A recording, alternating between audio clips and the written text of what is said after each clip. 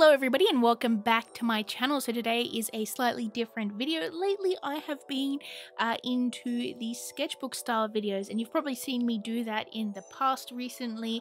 I've fixed some old sketchbook pages. I've did a sort of draw with me style where I filled a few sketchbook pages with some different things, and today I have a sketchbook ideas video and I have 9 ideas for you to try out yourself. I love watching these kinds of videos myself, and I just had the inspiration to make one myself because I have some ideas that maybe you haven't tried.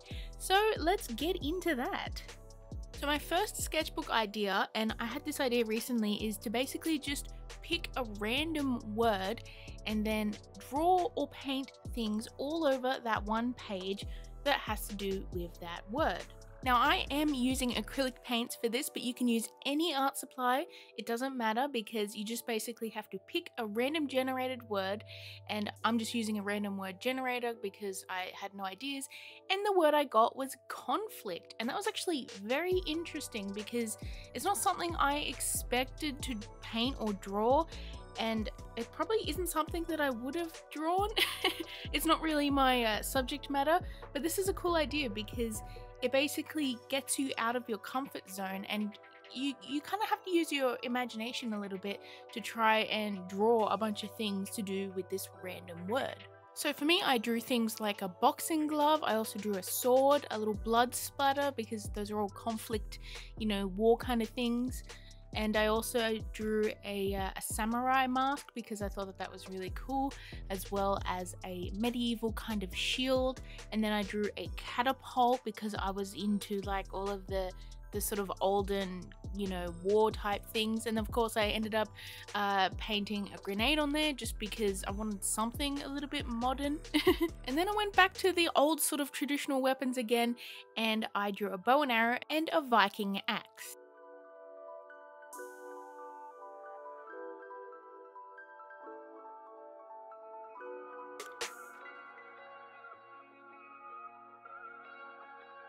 So now for my second sketchbook idea, I want to do something a little bit more crafty here. So as you can see, I have 2 pieces of different colored paper, and these are just toned sketch paper that I had sitting around. You can use any like different colored paper or even lined paper or post-it notes or anything like that, and basically I'm just cutting them up into different shapes. Mainly for me, I'm doing like squares, triangles, rectangles, but you can do any sort of shapes that you like and any size that you like, and then I'm basically just gluing them all over the page, covering that page with the different colored paper. And after this, as you can see, I am doing a nice sketch over the top, and this was really fun. I'm not sure where I got this idea from. I just really wanted to sort of mix papers up and see what kind of effect you can get with a sketch over like collaged paper. It was actually quite interesting to draw on as well. I had to be careful not to let the little edges of paper sort of mess up my lines, and I basically just sketched over it with some graphite as well as a white paint pen to add in highlights.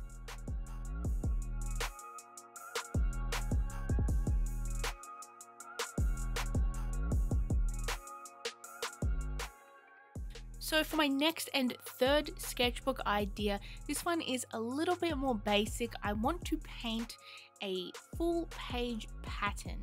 Now I'm not too worried about getting everything looking perfect.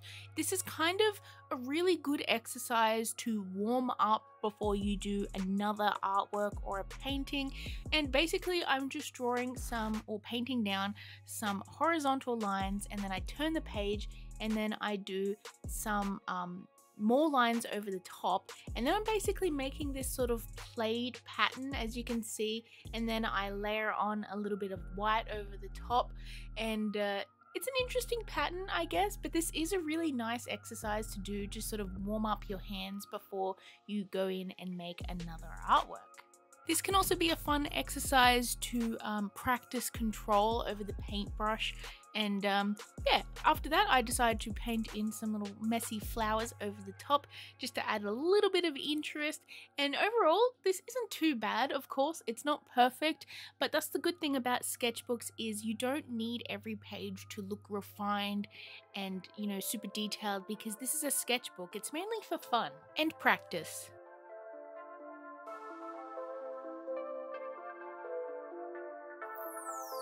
So now for my fourth sketchbook idea, and as you can see here, I have this lovely app, and I'm basically using this app, which is Jazz's app, to randomly generate 2 items, which you are then going to combine into one item.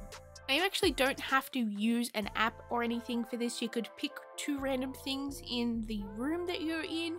You could, write down items and then pull them out of a hat or something like that. Or you can just, pick anything that you like and combine it with something else that you like. This is a fun exercise because it actually helps with your imagination as well, and you can actually get some really interesting, combinations. The one that I randomly generated was actually quite simple, and I was kind of lucky there. It could have gone any completely different way, which is the fun of it, but the actual items I got was a music note and a pair of sneakers, as you can see. So I decided to draw a pair of sneakers which are interestingly colored.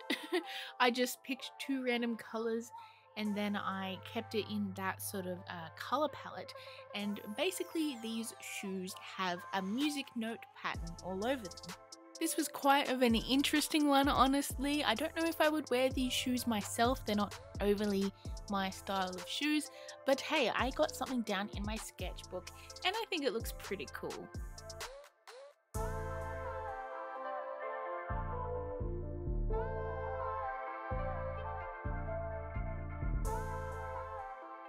So now for my 5th sketchbook idea, and you're probably quite confused why this is footage of a backyard.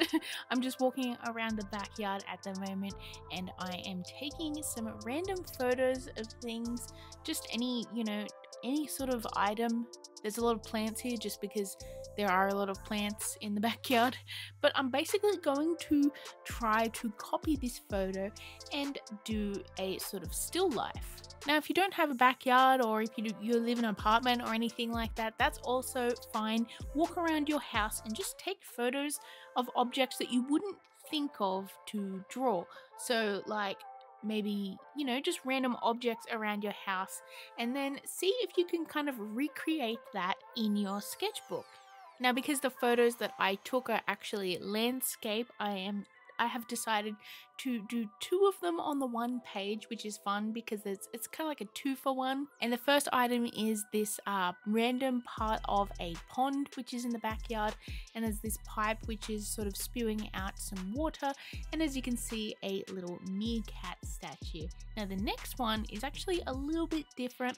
I sort of changed up just some of the placements of some of the plants, but that's fine because it's your sketchbook and you can draw items in the way that you want. You can simplify it, you can change things up to make it look better, which is also fun because then you get to use your imagination a little bit. And as you can see, I'm just making a little painting of some succulents here, and honestly I just think it looks really cute.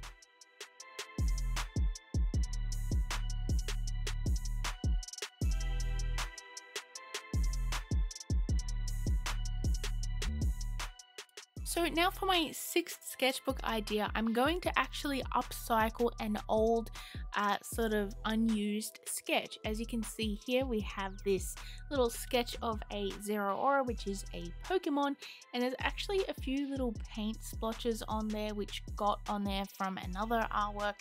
And honestly, I kind of ran with that idea and I got some watercolor paint and I splashed it all over this sketch here, really kind of messy, and I used a couple colors that are actually part of this Pokemon, and I just had a lot of fun just splattering paint all over this sketch here. Now, as you can see, the paint sort of covers up the sketch a bit and it looks a little bit too busy, so what I'm going to do is go over the top just with a pen to add in some of the lines that were sort of covered up. This is actually a really fun way for you to sort of revamp some old sketches that you maybe haven't used, or if you don't have any unused sketches, you can just sketch something else, a Pokemon, an animal, a person, a thing, a plane if you want, that's cool too, and then you just splash watercolor all over it and then you just sort of messily add in some lines over the top, and honestly it looks so cool.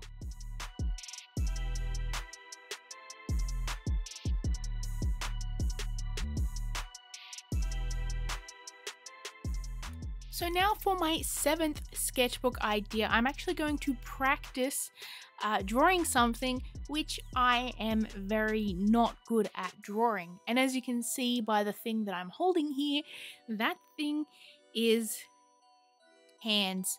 The thing that most artists hate drawing, I'm going to draw that. I actually bought this wooden hand a while ago because I wanted to use it to help me draw hands that were specifically not my own hands, if that makes sense, because a lot of the time I would use my own hands as reference, and because I have these sort of small stubby hands with these short fingers, a lot of the hands I would draw ended up looking like that, and honestly I didn't like that much. Now these wooden hand mannequin things aren't necessarily the best to use for references. They're not perfect, but they are a really good starting point for all of the anatomy. As you can see, it has almost all the joints that a hand would have, and it's got these like basic shapes which you can copy down easily. Now you don't have to buy one of those if you don't have one. My idea is mainly just to sketch something that you're not the best at sketching, and then after this we're going to zhuzh up the page a little bit and make it interesting. So what you can see is I have shaved off some lead off my colored pencils. I'm using a tissue just to smudge it around to get these really sort of soft colorful clouds in between all of the little sketches. And this is actually a fun way just to, you know, make a sketchbook page a little bit more interesting, and, you know, just add a little pop of color in there so that it's not just a bunch of hands on a page. It's something that has a nice aesthetic.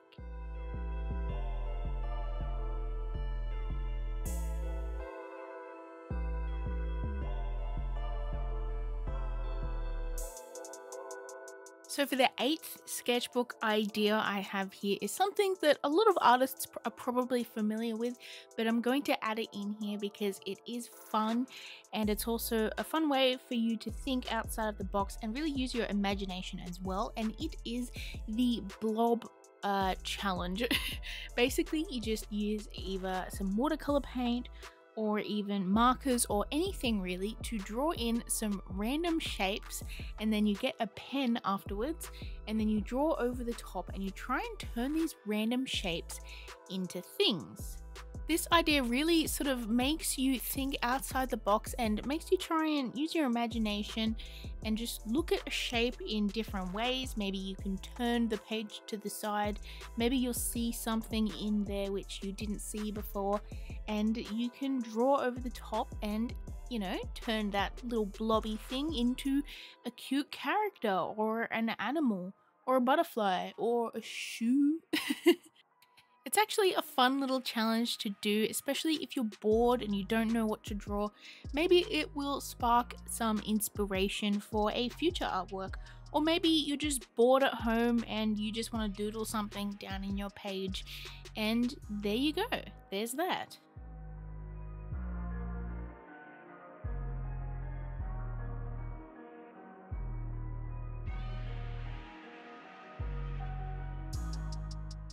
So for my last but definitely not least idea, this is the 9th one. This is on basically the same kind of thing. You don't know what to draw and you just want to get something down on the page. I actually had the random idea to go into my phone and have a look at all of the recent emojis that I have used on my phone and then basically just fill your page and draw them. I got the random idea from those Facebook posts that you sometimes see that's like, use the first 3 emojis to react to something. So yeah, these are basically the emojis that I use the most when I am online or just writing messages or anything like that. And yeah, this was an interesting one, honestly. I wish I did a few things differently though. I used a white paint pen over the top of some colors, and those colors sort of leached through the paint, so I had to go over them a lot to make them white. So I wish I did that a little bit differently, but honestly I like this page. I think it's interesting, it's different, and it's emojis, I guess. This is more something to draw when you're bored at home and completely uninspired and you just want to fill the page with something, or maybe it's a warm-up for a drawing that you're going to do later.